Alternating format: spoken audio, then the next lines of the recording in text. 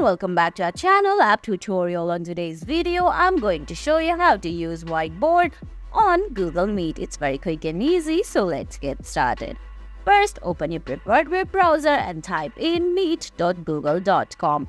Then join into the meeting through link or the code.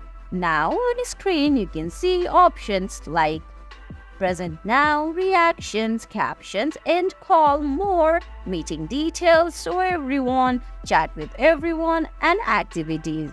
You have to go to activities. Under activities, you can see different add-ons, but at the end, you can see whiteboarding option. Tap on it. Then you have to select start a new whiteboard.